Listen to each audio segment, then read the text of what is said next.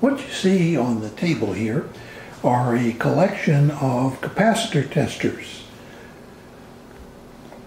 The ones in the back row represent sort of the early generation, that is the ones suitable for use on vacuum tube equipment, higher voltages, generally more than 50 or 100 volts. On the left is sort of the Cadillac of the line. This is the Sprague Teleomic. Sprague, of course, was a major manufacturer of capacitors back in the 40s, 50s, 60s, and so on. I think they're still in business, or they may have been bought by somebody. There are some videos on YouTube that you might want to watch on the Sprague Teleomic. I'm not going to demonstrate it, but it has a number of features, including, in addition to testing capacitors, it can also test inductors and turns ratio of transformers and other such things. At the opposite end of the spectrum is this solar, which, if you watch Bob Anderson's B. Anderson TV channel on YouTube, you've undoubtedly seen before.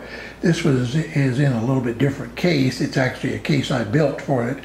I bought it from a local radio collector who used it without a case, so I built a case for it. In the middle are the ones that represent some of the various units that were available in the say from the late 40s through the early 70s. This is a night unit, and one of the advantages of these units, and ICO also built one like this, it has a bridge that will measure the capacity, in other words the microfarad rating of the unit, but it will also test for leakage, and it has a voltage scale that you can set over here that allows you to test leakage. And for old tube radios, leakage is probably the most important thing to measure. The capacity generally, if you were within about 20%, it was generally good enough, particularly for electrolytics. For RF capacitors, these didn't tend to work that well. In part, now the ones used in the broadcast band generally were okay, but as you started moving up in frequency, you started getting down in the what they in the day called microfarads, and the problem with that is that the test leads and other factors made it pretty iffy about whether you could get a good reading or not. One of the problems that this tester attempted to solve was the use of an in-circuit test. And this particular tester, the cable that you see on the left there at the bottom, the connector, is a special cable. You can't just use any old cable. It has to be a particular length and have a particular capacity per foot. And what this thing did is it basically balanced out the capacity of the cable, and that allowed it to measure, in essence, the capacity in circuit. It was useful, but it wasn't anywhere near a perfect solution. Finally, on the left there is another night. This is a rather simple, basically a go-no-go tester. It would test for shorts and opens and intermittents. And basically the eye tube that you see there in the top in the middle is the readout, and as you see, it shows the eye indicator. If the eye remains open, then the capacitor is defective. If the eye remains closed, then the capacitor is good. And basically all it did is apply an AC signal to a capacitor, and if it passed the AC signal but not the DC signal, then it was rated as good. So those are sort of the first generation of testers. In the front here are some second generation testers, and we'll look at those from left to right. The first tester on the left is an ESR tester, that is equivalent series resistance. With the advent of transistorized and later integrated circuit equipment operating generally in the range of a few volts up to maybe 25 volts or so, the critical parameter on a capacitor, especially with switching mode supplies and other things operating at fairly high frequencies, became equivalent series resistance. And so this device was developed for that. If you watch Grant's Past TV, he uses this a lot for TV repair. It's very good for testing surface mount components. In fact, it comes with tweezers that are optimized for surface mount. And for finding bad capacitors on a board, particularly surface mount capacitors, it really can't be beat. It's a very, very nice instrument. Next to it is a Dca meter. This is the Dca Esr meter. It's basically the equivalent of the unit you saw on the left. It measures equivalent series resistance of capacitors. Once again, it also worked quite well, and it will work in circuit. It uses alligator clips instead of the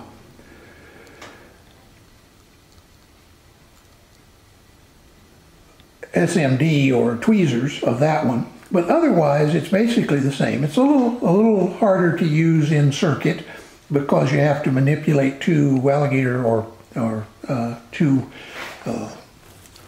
clips like that. But other than that, it works pretty well. Next to it is another device made by Atlas, and this is actually an LCR meter. That is, it measures inductance, capacitance, and resistance. It's very useful, once again, particularly if you want to know the value of smaller capacitors. It will go down fairly low and does to some extent make up for the units, the first generation units that wouldn't tend to read small capacitors very well. But once again, it has limitations like all the others, but basically a good unit. Over here is a multimeter, which also includes a capacitance section. Right there you see it. It measures the capacity and works very much like the capacitance section of this LCR meter. In other words, it does not measure leakage or ESR. It just measures the capacity.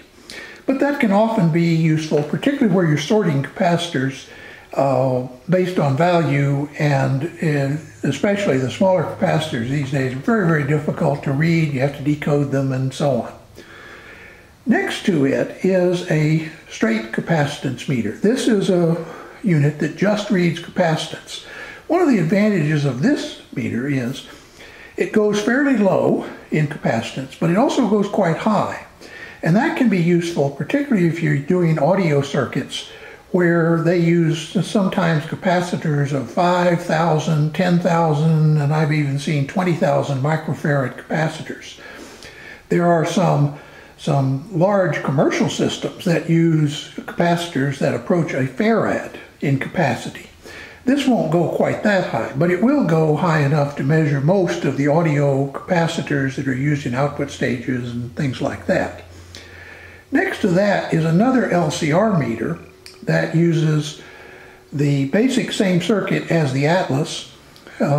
This one is not an automatic ranging, however, so you have to select the range. And finally, on the left is a little leakage tester that I built. If you watch the SX62 videos that I put on YouTube, the Hallicrafter's SX62A restoration, I built this in the hope that I could use it to test the capacitors in old radios. It was a unit that was originally designed for TV service shops to test capacitors for leakage in things like sync stages and so on. Works very well for that, but I'm afraid it didn't work very well in the SX62A restoration. If you saw that video, you'll know. Basically, as is, this unit will test capacitors for leakage at about 120 volts and about 240 volts. If you put a step-up transformer on the input, it doubles that, so it will test at 220 and at 440. Generally, you'll find that if you can test up to 450 volts on old capacitors, that's good enough. Now you might say, well, look, I don't need all this stuff because I'm just gonna replace all the capacitors in old radios. And when it comes to modern stuff, TVs and so on, if something doesn't work, I'll just shotgun it. Well, that may be the right approach, and in fact, it's very similar to the way I do it. However, the question you always have to ask yourself is, how do you know the capacitor you're putting in is any good, or the right value, or leaky, or has high ESR? So at the last of this video, I'm going to show you a yet further capacitor tester made by Sencor, and I'm actually going to test a couple of capacitors. That tester, that it's called the LC102, does pretty much everything that these testers do. In other words, you can use it for legacy capacitors in old TVs and radios. You can use it for modern capacitors, and it even does a few extra things. So let's take a look at that and then wrap up this video. This is the Sencor LC102 capacitance inductance analyzer. I don't use it for inductance that much. I have not found it to be as useful in that area, although it does a good job of bringing out transformers and coils that are used in switching mode power supplies and things like that, where you are concerned about shorted turns. But I'm not going to get into that. That's a rather specialized area that if you're familiar with some of Sencor's old equipment, you know they started this technique of using what they called a ringer. It applies a pulse to the inductor and then measures the number of cycles that it rings over a period of time. It's good for that, but except for that, I don't tend to use this for inductors, but it is very good as a capacitor tester. Over on the left, you'll see the various modes or the various types of capacitors it will test. And like in all my other videos, I don't have any connection to Sencor. This is a pretty old piece of equipment anyway. I don't even think they still sell it. But you notice it will do aluminum electrolytics. It'll do double layer. It will do tantalum caps. And you do have to test these a little differently. The reason is this actually has a microprocessor in it with stored details about the characteristics of these various capacitors. So it actually tests the capacitor based on a regimen that is very close to that used by the manufacturers for these. Then, of course, the next row down, ceramic caps, then all other caps, sort of a catch-all, and then a spare that never got used. Down at the bottom in blue are the three different kinds of coils, chokes, and flybacks and switching transformers. Like I say, I use it for switching transformers a little bit for ringing them out to make sure they have no shorted turns. The display at the top is where you read all of the results.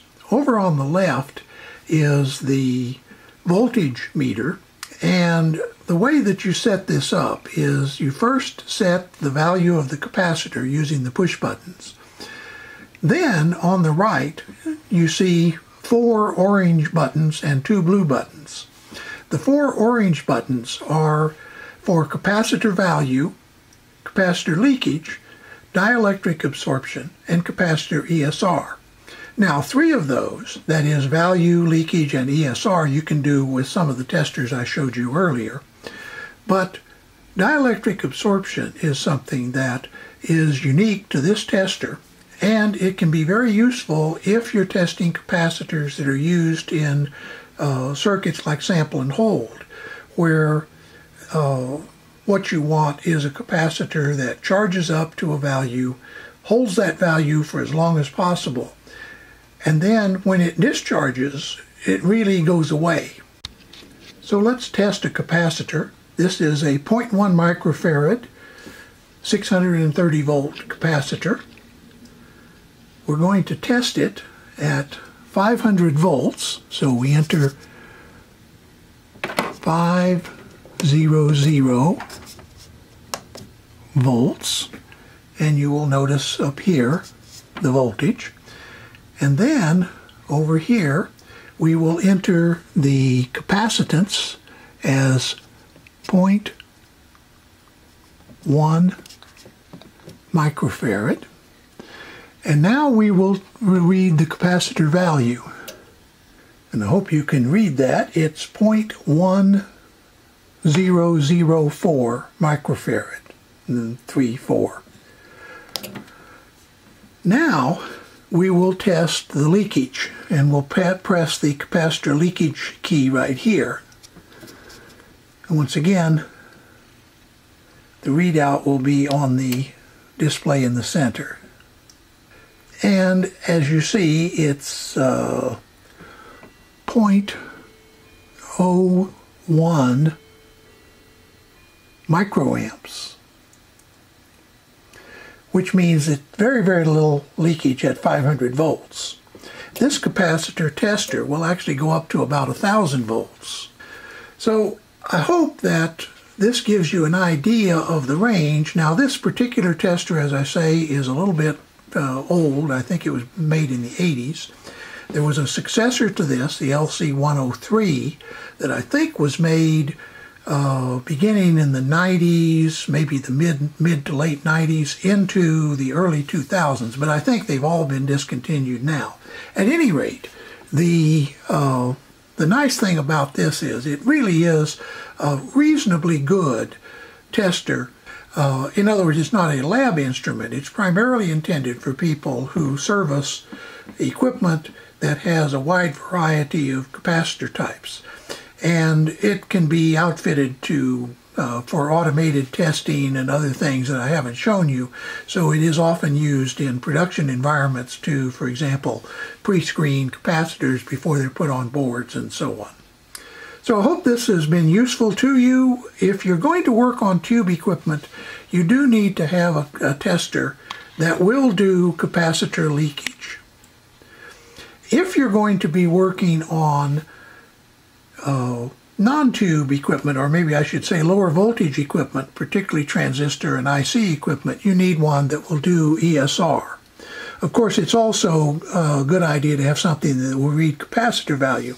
Unless you're doing equipment that needs rapid recovery on its capacitors and metrology uses and so on, you don't really need the dielectric absorption feature. But the nice thing about this one is it does all three. So I hope that will be useful to you, and I hope you'll find something that suits your needs for testing capacitors. Have a nice day. See you later.